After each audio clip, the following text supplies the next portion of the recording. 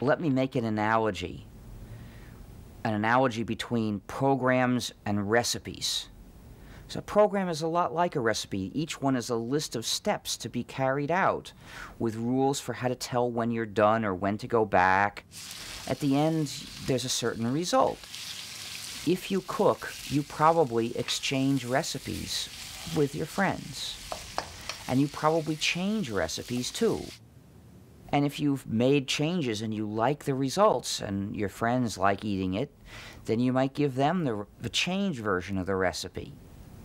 So imagine a world where you can't change a recipe because somebody has gone out of his way to set it up so that it's impossible to change it. And imagine that if you share the recipe with your friends, they will call you a pirate and try to put you in prison for years.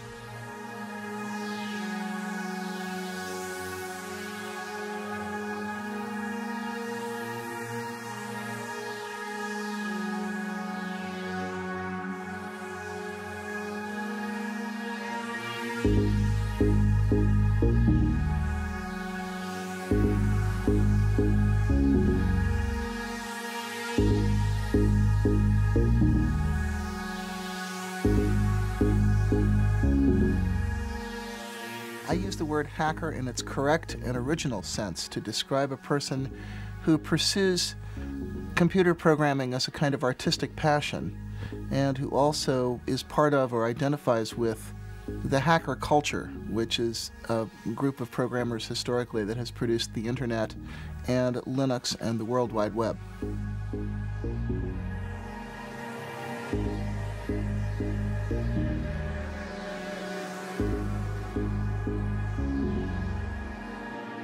I guess you have to be a hacker in order to understand the specific mindset.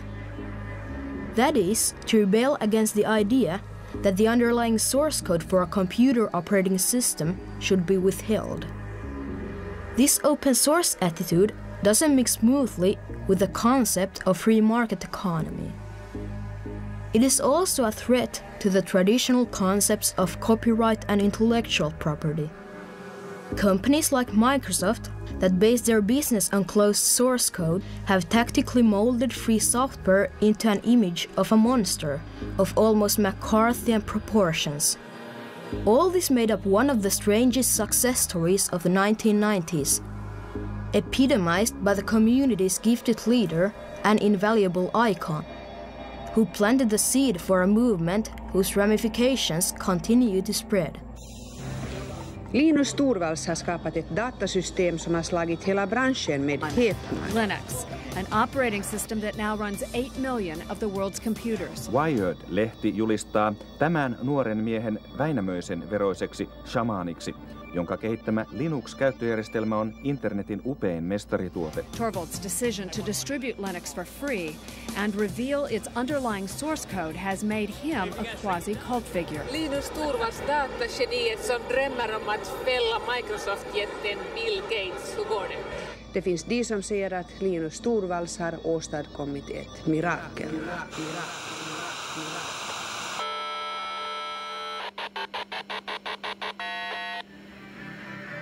These worker ants are constantly in contact with each other by modems, releasing code, encouraging feedback and modifications to create the best possible operating system in the world.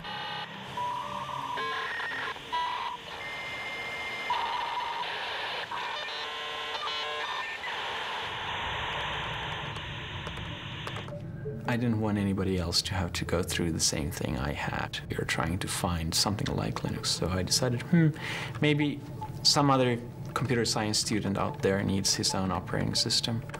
Then he doesn't have to start from scratch. It wasn't the big fight against the windmills. It was not Don Quixote against the world trying to make a better place.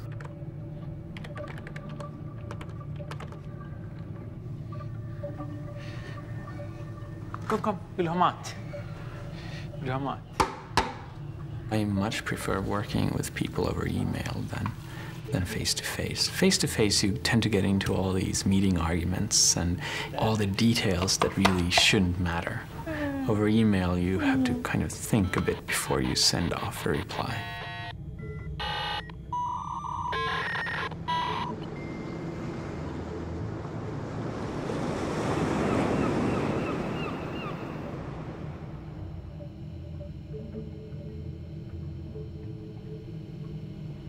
Just because we're not in the same place doesn't mean that we aren't sort of together in a social sense. It's like one very, very large shared office. We even have our arguments and squabbles over the internet in the same kind of way. I mean, this is a huge project. There has never been a software project that I know of that's been worked on by so many people from so many dispersed places to put this all together. The most innovative thing about the Linux community is not its source code, but the social machine that has developed around the source code.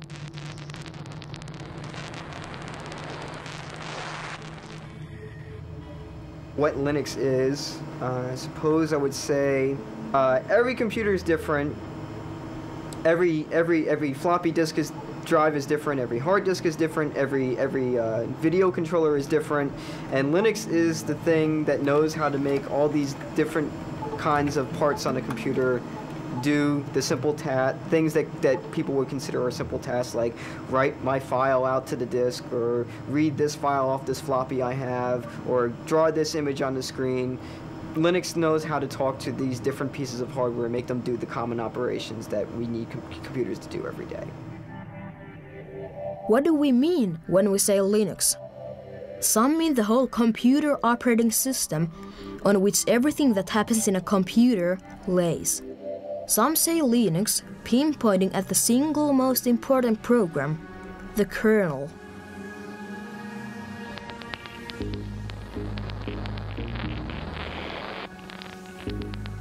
It has to go back to the person who started it, to the person who somehow used the net to create a community of people who all felt that their contributions were being valued. And that ability to foster cooperation could very well be something that can only come from a person raised in a country like Finland.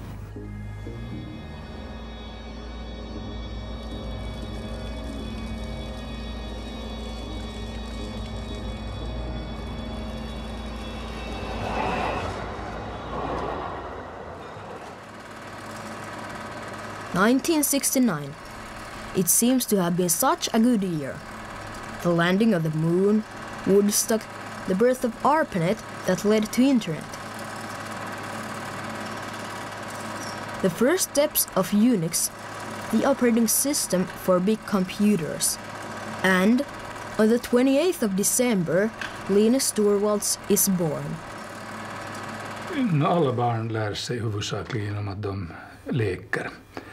Och av den orsaken tror jag det var till och med oerhört viktigt för Linus att han kom in i datavärlden när datamaskiner ännu var så enkla att det också för en 10-12-årig pojke var lätt att begripa vad som fanns inne i den här maskinen.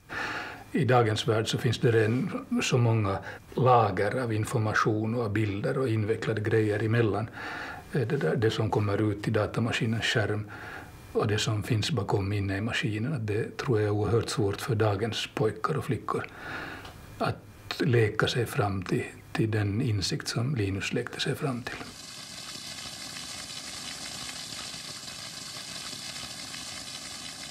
Jag tror det var kärlek vid första ögonkastet både för min pappa och för Linus som tillsammans var barnsligt förtjusta båda två i att pröva de möjligheter som VIC 20 gav. Platsen där Linus utvecklar Linux finns ju inte mer eftersom väggarna har rivit.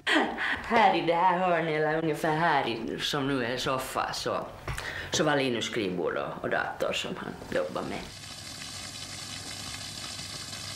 Jag skulle säga att den största förändringen är faktiskt just det att han är så numera är, som jag brukar säga, en stand-up-guru för att han är van att uppträda för publik och han kan ta sin publik. Det är kanske inte förvånande men i alla fall frapperande när man jämför med hur han faktiskt var och det där relativt blyg och tillbakadragen och inte den som själv tog kontakt utan hans vänner var de som höll kontakt med honom. Hello everybody out there using Linux. I'm doing a free operating system, just a hobby, won't be big and professional like GNU for 386 and 486 AT clones. This has been brewing since April and is starting to get ready.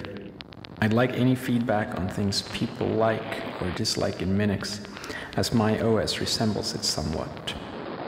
Any suggestions are welcome, but I won't promise I'll actually implement them. Linus Torvalds@kruunahelsinki.fi.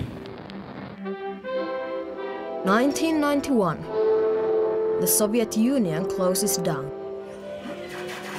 The Gulf War. British physicist Tim Berners-Lee releases a hypertext system, calling it the World Wide Web. Microsoft is well on the way for world domination. And on the 17th of September, Linus Torvalds sends the first version of Linux, 0.01, to the world via internet. The first responses arrive within hours.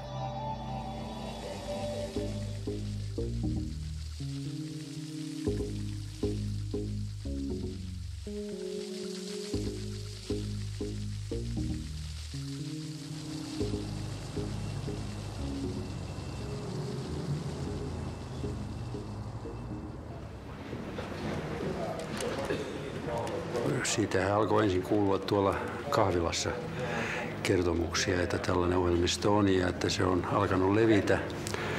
Ja tästä Linuxesta kuultiin myös sitten, että mikähän on miehiä. Kyllä hän niin oli herättänyt huomiota laitoksella kyvyillään siihen mennessä.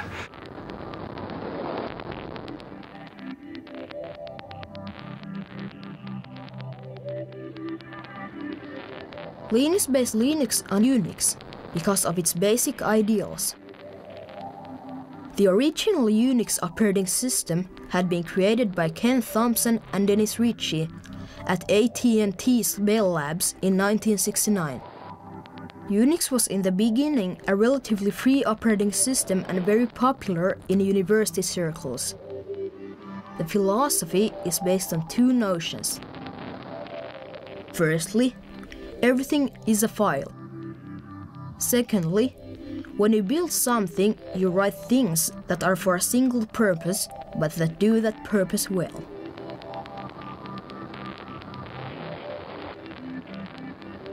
Putting Linux out on the net was kind of the natural thing to do in many ways. And there were a lot of small reasons, like the fact that I thought it was a good idea anyway to make Linux available to others so that they could try it out and send comments back to me. He really had two choices. He could make it completely free, or he could try and charge for it. Linuxista ei olisi tullut yhtään mitään, jos hän olisi ottanut siitä taloudellista hyötyä, myynyt sitä. Ei kukaan olisi ostanut sitä. Se olisi ollut ihan dead end. Siitä onkin vähän aikaa, kun täällä viimeksi olet käynyt, että tässä on jo vaihdettu Linuxin jakelukone 3. uuteen versioon. Joo. Meillä oli aluksi vaikeuksia saada Linux-kamat mahtumaan. Niin näin oli, joo. Alun perin Linus ei halunnut julkistaa Linuxia mitenkään vapaaksi. Se mietti sitä hyvin pitkään, että minkälaisen copyrightin alle Linux laitetaan. Ja sitten mä sain pikkuhiljaa ylipuhuttua Linuxin julkistamaan Linuxin GNU-copyrightin alla. Especially as the compiler I used was released under the GPL, I eventually ended up using the GPL myself. The GNU General Public License, GPL, funded by the Free Software Foundation in the mid-1980s, says that if you change and modify the code, you have to make your changes and improvements freely available to anyone. The GPL hinders any one person to have a monopoly over an important piece of technology.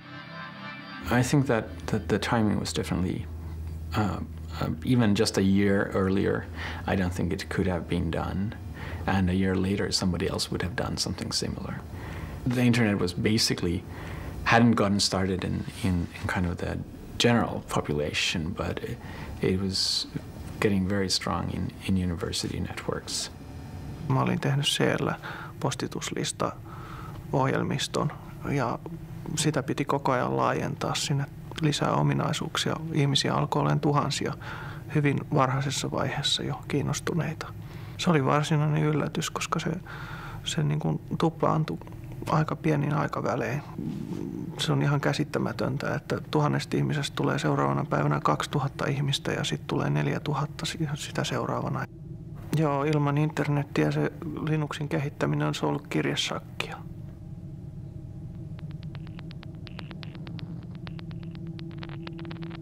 My name of choice was Freaks, F-R-E-A-X, which was both the free and freak plus the X that you need to have for Unix. En tykännyt ajatuksesta nimittää sitä Freaksiksi. Se ei ollut kauhean myyvä nimi. Ari Lemke, who actually put it up for FTP, thought that it really was a bad idea and really hated the name, and he made the FTP site available for it, and he just called it Linux because he knew that was the working name, and the name stuck, and Linux is the much better name.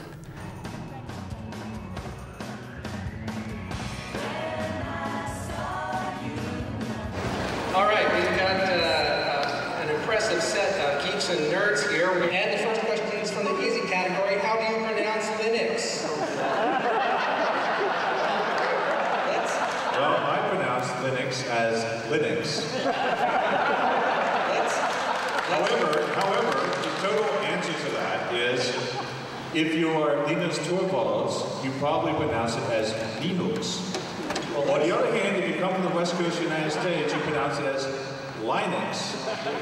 And as he said, he doesn't care how you pronounce it as long as you just use it. It was in July of 1991, which was shortly after Linus had released the 0.09 version of the kernel, that I started playing with Linux. Heard about it on, I think, Usenet, downloaded it from Finland, started playing with it, thought it was really neat. And at that point, there was very limited transatlantic internet bandwidth.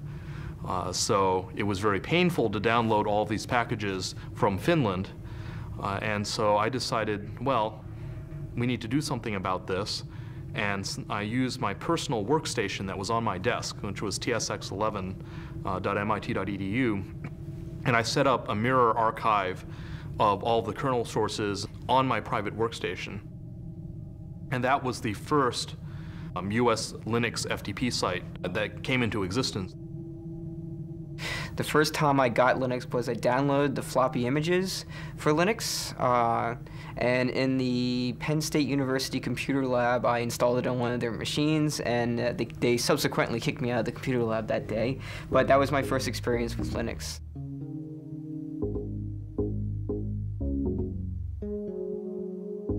Fairly early in '92, suddenly I didn't know everybody anymore. That it was no longer me and a couple of friends. It was me and a couple of hundred people who I had no idea where they were, what they did with the system, and who they are. And that was a big step.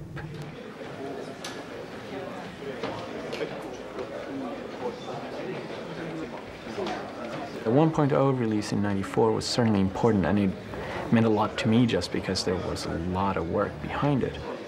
It was certainly a landmark to commercial use of Linux. It was really hard to use Linux commercially before 1.0. Toivotan teidät tervetulleeksi tähän Linux-käyttöjärjestelmän julkistamistilaisuuteen. Miksi tämmöistä Unixia ollenkaan tehdään, varsinkin tämmöisessä yliopistoympäristössä, on se, että niitä kyllä on olemassa PC-koneillekin, mutta niiden hintataso on erittäin korkea. Eli kun esimerkiksi DOS nostaa kotikoneeseen 200 markalla, niin tuommoinen Unix kotikoneeseen maksaa helposti 20 000 markkaa.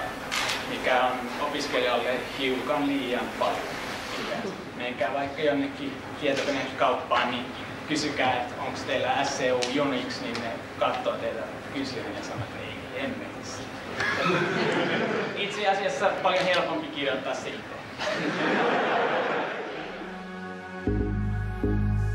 The development process of Linux is odd. It is not a hierarchy where everyone is free to suggest and send changes to the code. There is one person who leads, makes the big decisions, and chooses the best ideas. Linus, the benevolent dictator. Everyone knew that someone had to be the head of this work group, and Linus was the natural head given that he did the original core Linux kernel, and Linus was someone who was a very, very good leader. He's someone who's actually quite humble. You know, he doesn't try to take credit for stuff that he doesn't do.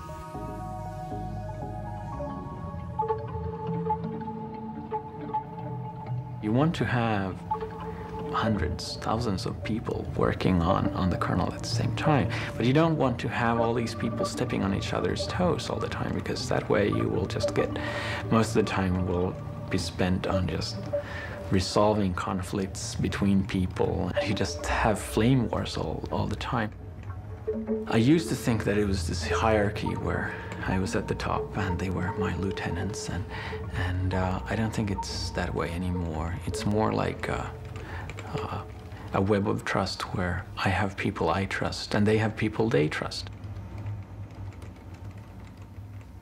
Well, there are lots of things that motivate developers. There's artistic pride, the satisfaction that you get from doing good craftsman-like work. There's the idealist's feeling of being something larger and part of something larger and more important than you are. There's a desire to help the world and see good solutions happen. In the absence of monetary rewards, most people, most of the time, are playing for a kind of reputation reward among their peers.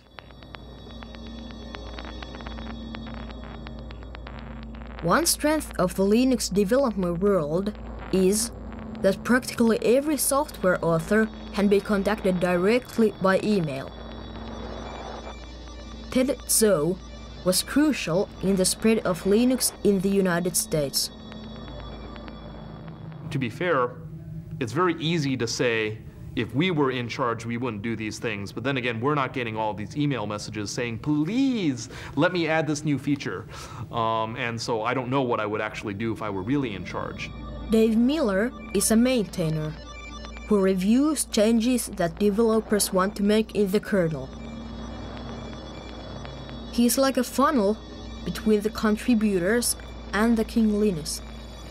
The way that we work is you can talk all day about a great idea or a solution to a problem or something that you think is an interesting feature for Linux to have. But you've got to show me something concrete. Show me a piece of code that does that. So something that's tangible that I can test myself so that I can try it out and I can think about what it is instead of just talking abstractly about a topic all day. Alan Cox, a Renaissance hacker, is the closest collaborator to Linus, his right-hand man. To me, code has more in common with, for example, poetry or some kinds of writing. And the beauty of it is in structure, in putting ideas across one at a time in a clear way. So a good piece of code you can read without comments, and it's immediately obvious why it's been written, how it's elegant. And so you're looking for code which is both clean and elegant, but also doesn't rely on sort of clever programming tricks, doesn't make assumptions which may not be true in the future. Because the last thing we want to do is to have much code in the Linux kernel which requires large amounts of effort to keep it working. We want code which will just continue to work and work forever.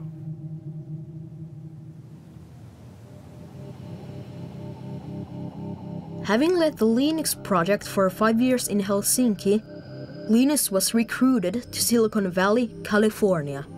He wanted to see the other side of the world of commerce, not just the academic side.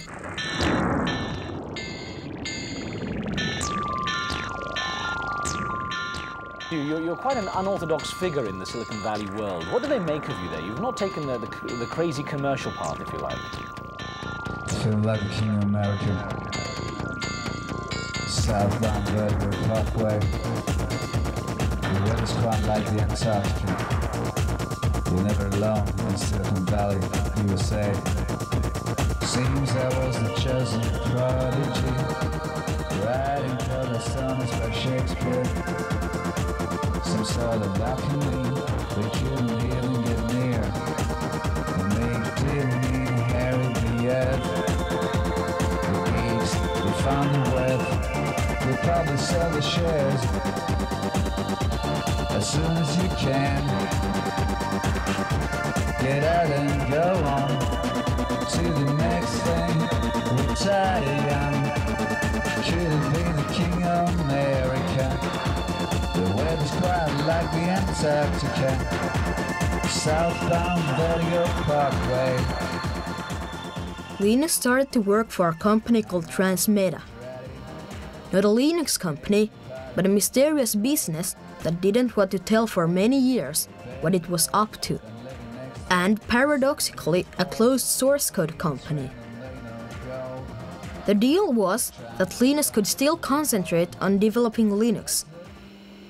I have been forced into trying to be a kind of poster boy for Linux. And actually the whole open source community at large, even though I wasn't even the person who started open source. There's no single person that represents the whole story, and there's no single starting point. I mean, it's like the bamboo. You don't know where it starts, where it ends. I don't think that this movement is actually new at all. It's been around for a long time. You know, even in the 70s, you know, the whole attitude that we had around Unix, even though technically it wasn't open source, it wasn't free, because you did need to go and get this license from AT&T, but you know, since that was not an issue generally, you could share things freely. When you run a program, typically you run the executable form, which is a series of numbers. Now, nobody can make any sense of those numbers. Only a computer can understand them. That's what they're for. Those numbers are the form of a program that the computer itself can understand. But for humans to figure out what they mean is very hard. When we write software, we write it as source code. Source code looks sort of like algebra. That's the form that you can understand if you're a programmer. To help you figure out, there are usually lots and lots of comments, which are explanations that are put into the source code to help other people figure out why the program is written the way it is.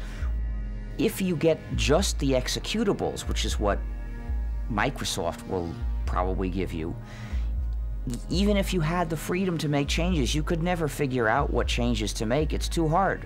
For the freedom to change the software to be practical and usable, you've got to have the source code. If you really look at the project, if you really look at the, as I said, Linus developed the kernel, but the whole system is really not. I think that the most interesting part here is really Richard Stallman began the movement. Have you heard of Richard Stallman? He wanted everyone to have the rights to use the software, to copy the software without breaking any laws, to make changes, distribute them, enhance it, right? He wanted to give people rights. When he decided to overthrow corrupt American capitalism in the computer industry, he quit his job and he continued coding. Join us now and share the software. You'll be free, hackers. You'll be free.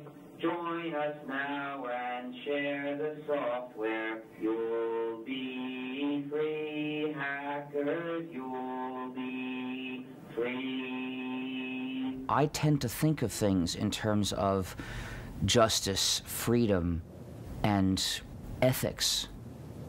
I announced the idea in November '83, but it was in January '84 that I quit my job at MIT to start developing a free operating system, to which I gave the name GNU. This is GNU, this is GPL, the GNU General Public Licensing. And of course, the kernel is under GPL. Free software, I should explain, refers to freedom, not price.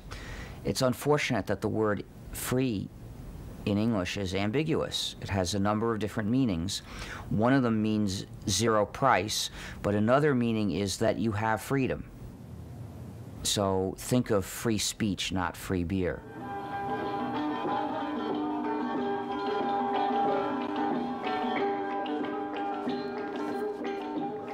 There is a similarity between the folk process, where a poem or a song or a story can get refined and reshaped by one teller or singer after another, and the way free software gets improved.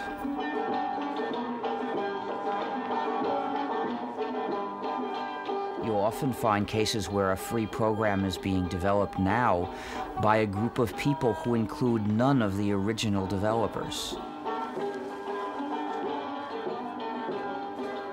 In 1991, we had almost finished the GNU system.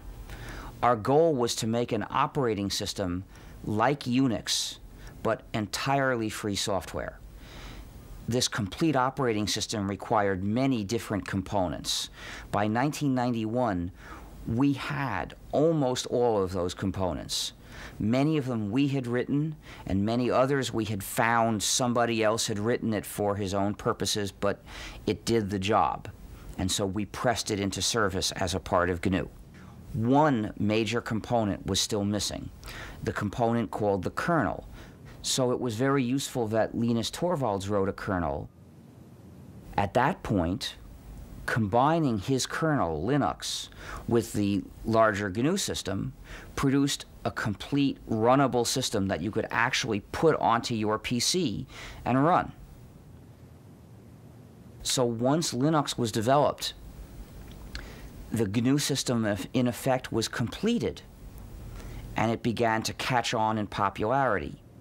But at the same time, an unfortunate thing happened. The people who were using the GNU system didn't realize it was the GNU system. So they began calling the whole combination Linux. And that confusion spread. And as a result, it's very hard for us in the GNU project to call the user's attention to the ethical and political issues. Can get piles of money, that is true. Hackers, that is true. But they cannot help their neighbors, that's not good. Hackers, that's not. Most computer science in the USA comes traditionally from military background and defense spending. Perhaps it isn't any more quirky that nowadays free software movement finds room both for Richard Stallman and libertarian ideals. Many saw free software also as a new way of making money and needed a less radical concept. Enter open source.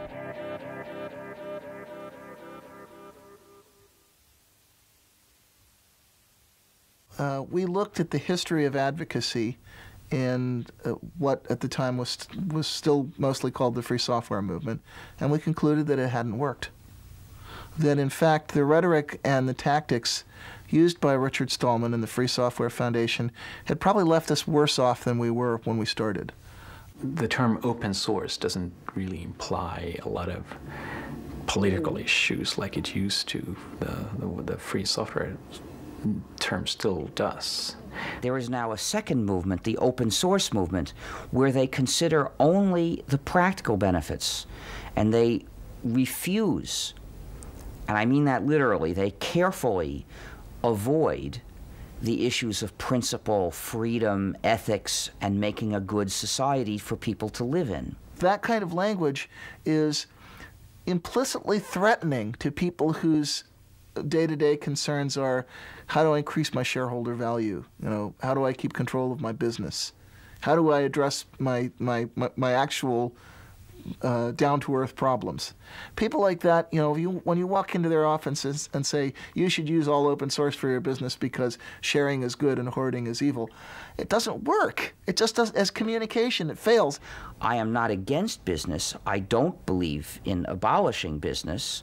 I do business myself. But I believe business should not dominate all of life. The rules of society should not be chosen primarily to please business. In early 1998, majority usage in the community went from free software to open source in 6 weeks flat in the late spring, early summer of 1998. And that told me that there had been huge pent-up demand in the community for a way of explaining what we were doing that was more effective. The whole attitude in the trade press and in the investor community completely turned around, 180 degrees. The same people who had spent years and years and years sneering dismissively at free software and, you know, talking about, you know, sandal-wearing freaks with long hair, those very same people within a year were falling all over themselves to write laudatory articles about the wonders of open source and peer review. And this was really funny because it was the same software and in most cases the same people.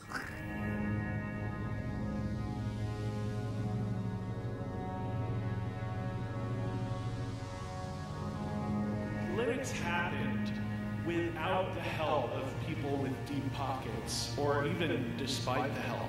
How can we keep from destroying the magic by pouring all of this money into Linux? When Linux started to become commercialized, people said, oh, well, you know, we'd like to keep it as our own little project and things like that, and nobody should be making any money off of it. Well, in the real world, people make money off of things. You know, in the United States, it's a capitalistic society. In Europe, it's a capitalistic society.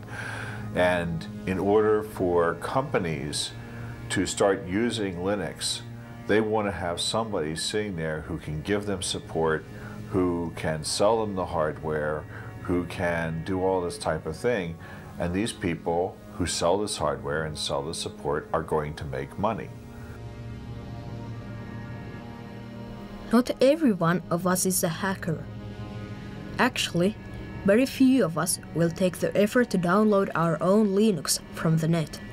Even fewer will tackle with the code itself in order to improve it. Though Linux was hard to use, customers valued strongly its reliability and open source code. There was an opportunity for companies with new visions.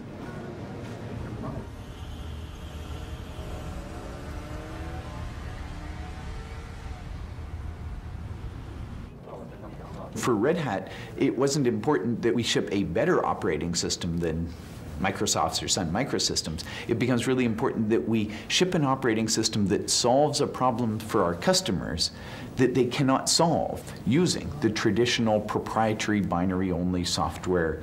We're recognizing what we were doing was we were building technology and then giving it away. So we said, well, how do you make money doing this? And of course, we would go to California, to Silicon Valley, and everyone would say, well, you cannot make money in the software business giving your technology away. And we would come back and we'd talk to our customers and we'd realize the only thing that kept our customers loyal to what we were doing was that we did give away our technology.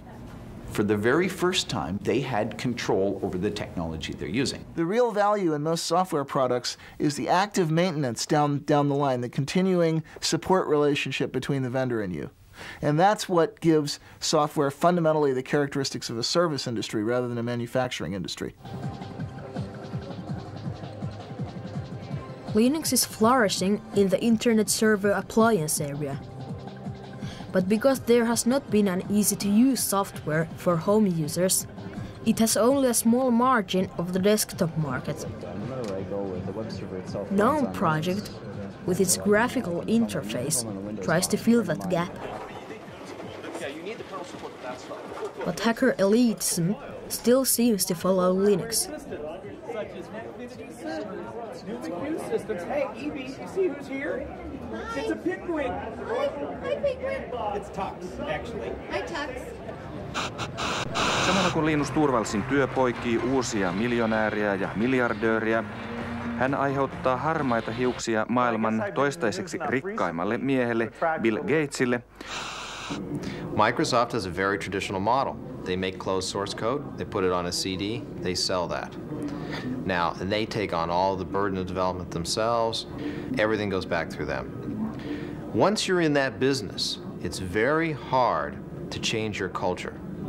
It's very hard to change your business to one where you cooperate, where programmers are used to releasing code. It's easier to make money off of closed source products if you don't need to, or you have the huge market share. So, for example, Microsoft does not have a huge incentive to open source their code right now, and it would probably cut into their profits. So I don't think they're going to do it, or at least not willingly.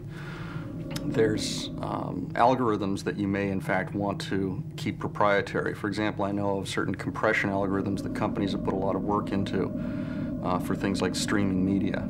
And they don't want people to know how they do that, because it's exactly how they do that that is the value of their product.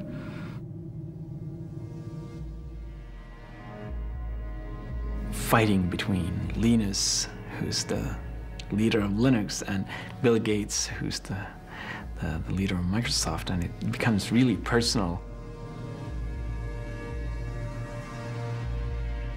And for our bizarre question, whose lips are these? I'd say these are Bill Gates' lips telling another lie.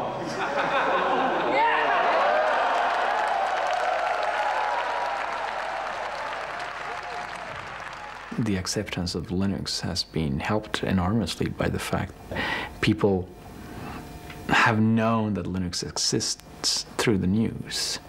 And the David versus Goliath story helped there, but I don't think it was particularly true.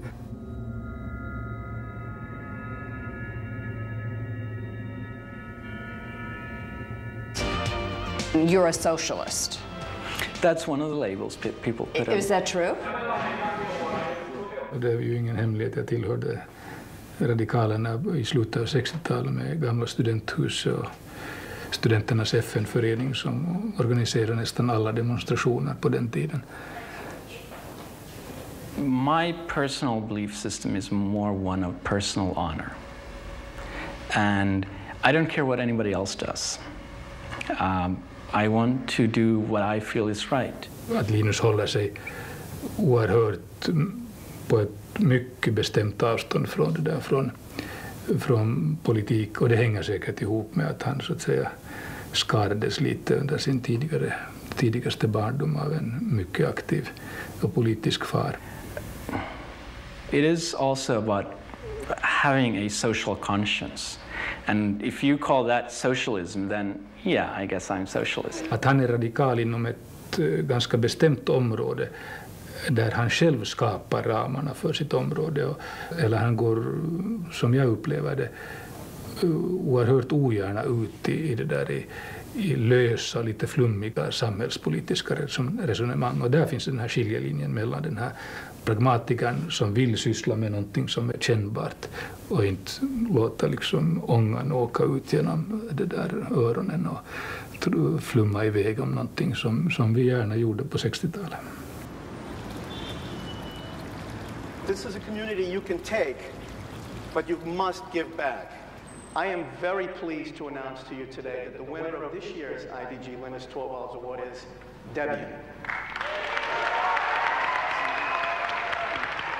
It's good that the Linux community has been fairly positive towards new things, including the commercial efforts. Hi. I'm from Brazil, and I would like to know what can we do to bring you to Brazil in May next year. You coming to the VA party Wednesday night? I will almost certainly be there, yes. Okay. But I need to go to Green Pass. See you later. I'm hearing that you're going shooting during the Well, you come with us, man. No. Tell him Anita said hi, and I'm still working on my speed. Tell him that. He'll know what I'm talking about. I'm sure a lot of the community is worried that, you know, these big enterprises, these big commercial vendors are not going to be able to give back to the community. The thing is that people expect other people to be nice and take care of things. And I don't think that is true, and I don't think that it should be true. And I think the power of Linux is that even if nobody else helps you an inch of the way, you still have your own copy of Linux, and you still have your own power to do whatever you want. And partly just because I want to avoid the politics of Linux. I want to be somebody that everybody agrees is a nice guy, and he doesn't bash it. Next thing. Just one last question. Sure. I'm from India. Do you get a lot of developers from India contributing to the kernel? Not that many. What is the message that you would like to give them so that you get more and more of them? I think one of the problems is just infrastructure. They don't even necessarily have internet access, or they have very slow internet access. And I think that people are also maybe not used to do this collaboration on the internet, and they're kind of nervous, right? Any message you want to give them, motivate them to get more of those developers? I don't know what the issues are in India. There are going to be issues that are like local issues that Indians want to be able to do things that the American continent doesn't care about at all. And I think that's really motivational when somebody says, hey, I can solve this and I can make my own version of Linux and it will be better for me, right, as an Indian or as a just whatever person. And that's how you should be motivated, and whatever I say, you should not care. If you want to find out firsthand, Linus, what Indian problems are you working? I don't want one more. to. We did just one more. Sorry. Thank you very much for your time. Thanks. If you come down to India next time. I will try to, but I will take a holiday. And if you want to take a picture for Dutch magazines. Sure. Okay. Are you planning on coming to the Netherlands? The real value of Linux may be somewhere else than knocking Microsoft out. Linux was designed to run on a cheap hardware and to solve common problems. If you are poor, it is a real alternative, free of charge. Linux projects started in Europe and the United States. But by now, free software allows it to find ever more new programmers from new sources, from regions where computing is still in its infancy.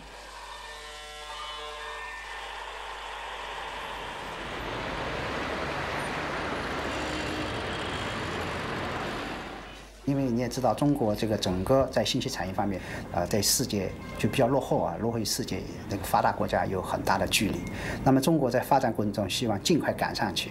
那么赶上去的话，我们要有借助国外的很多经验。那么其中，比如说对于操作系统，我们是非常重视的。那么虽然原来我们基于像 Unix 我们也做了一些工作开发，但是由于在市场观念不对，我们这方面发展不是很好。那么 Linux 是一个很好的机会，给我们提供了可以学习世界上先进技术的这么一个基础。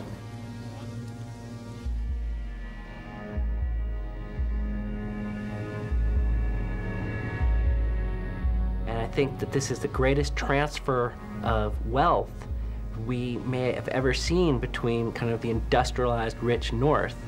And I'll put Europe and the United States together in that, and the third world.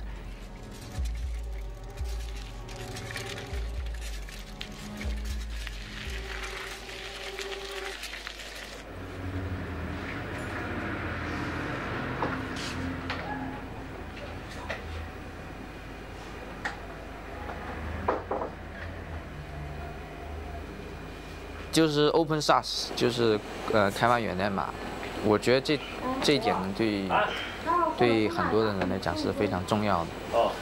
因为我毕竟是很喜欢哲学，所以我很多时候喜欢从哲学的这种角度来看，就是说，我觉得它是比较符合科学精神，就是说把这些知识共享，就不会有任何的隐瞒。就我觉得印象比较深是这些。我在那个公路上面加个 Linux 服务器吧，其实说要。好啊。我加完了再跟你们说吧。OK。其他领域，所以我从来不把它看作只是在这个电脑界里面才会有作用的。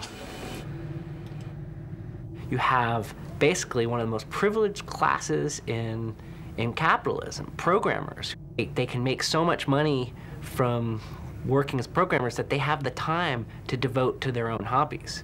Programmers like Alan Cox, they could name their price. Here are these people who are at the top of the heap, and through the structure of transfer of intellectual property that they've come up with, they are transferring that wealth. It is socialism in action, even if the libertarians, are horrified whenever that is mentioned.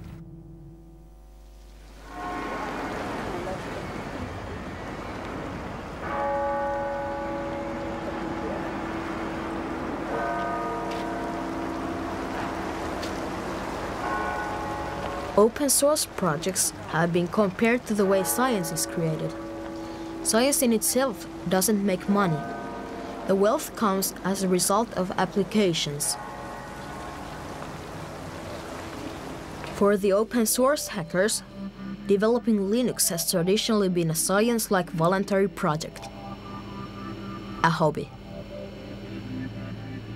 Eventually, the best Linux hackers were enlisted. In 1999, during the dot-com boom, some of the Linux companies went public. Wall Street announced record-breaking value for Linux stock. Of course it didn't last, but for a period of time, some Linux hackers were filthy rich, on paper. Just about everyone who was a core developer before all this hoopla about people making money doing Linux is that they've kept to their values in taking these jobs. Most of us, at least the ones that I keep in contact with, have a very cushy position and pretty much are doing all the Linux work they were doing before they had the job, and within the same levels of freedom as well. So I still got changes from people every day the same way I always did. I still submitted them to Linux the same way I always did before the IPO. Some of us are driving nicer cars than beforehand. That's the only difference. And maybe we're eating a little bit more sushi. There are some people who got lucky, joined the right company at the right time, managed to participate in the IPO lottery. And there are some people who got millions of dollars, and there are some people who got billions of dollars. And did those people actually contribute more to the company than those other people? In some cases, they just happened to contribute the right amount of investment money at the right time. And I think that's a generic problem. It's not unique to the open source community. And I don't know that we actually have a good solution for that. Part of what I like about Silicon Valley is just that it's so dynamic, and you can do anything here. And even the money-grabbing approach, I mean, even if it's slightly tasteless, especially when you come from Europe, it's a really good motivational factor, and it's a really good way of getting things done. Has it changed me?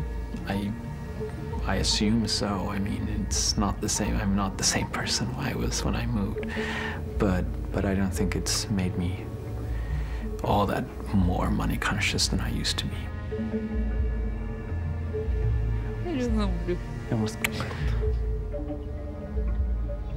2001, imagined by Stanley Kubrick.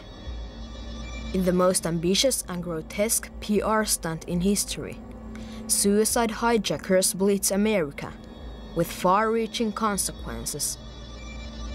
IT recession affects also open source.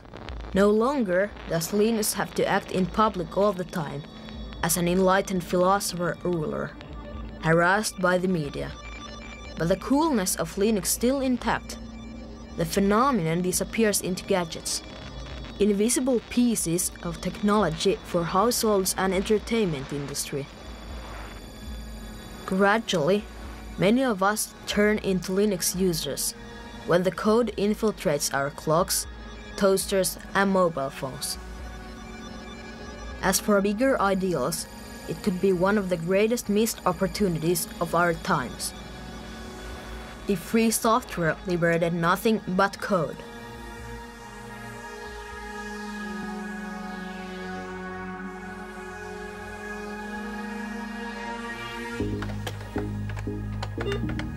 There's no question that development of technology is just going to make Linux obsolete at some point.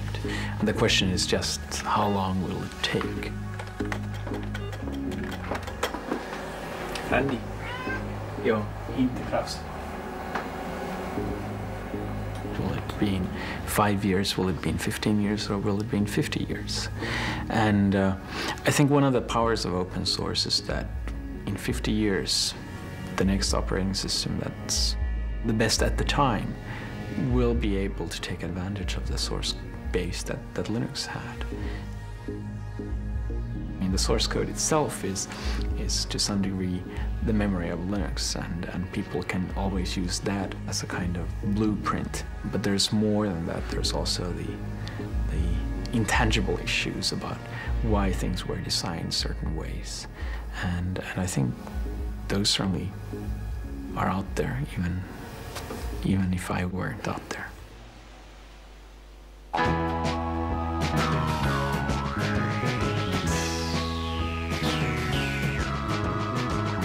Let's get a burger, start thinking, the type used for printing, and the book that he prints will get people thinking. Let's lure in the little room is setting, start to imagine a Bible, not the Latin, but the language we're swearing and eating and chatting. It's like this that it happens, like this that we see. Big changes through a human history, not by some powerful latest decree, but botanic incremental degrees. Miss Linus goes to Washington to speak about praxis, gradual change, little man and universal access.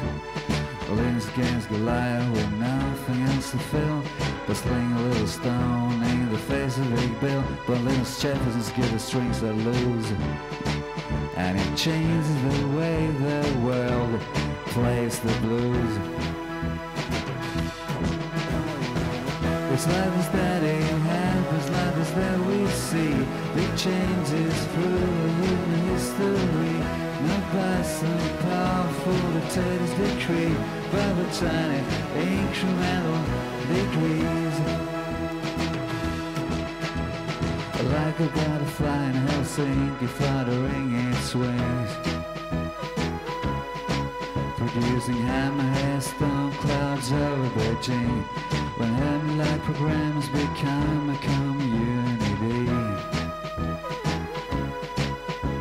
and information achieves its manifest destiny, but to be free.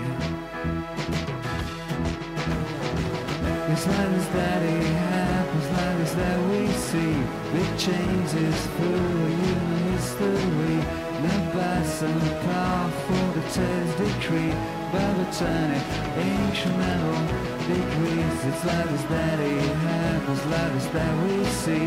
Big changes through human history, not by some powerful latest decree, but botanic incremental degrees. It's like this that it happens, but that's what we see.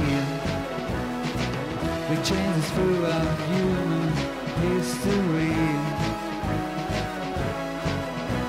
It's like this that it happens, like this that we see. Big changes throughout human